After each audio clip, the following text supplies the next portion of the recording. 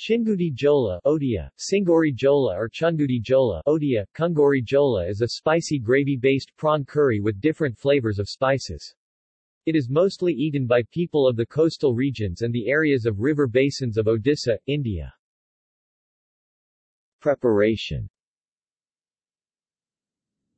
The curry is prepared by frying the prawns in mustard oil, and then in a mixture of garam masala, including cinnamon.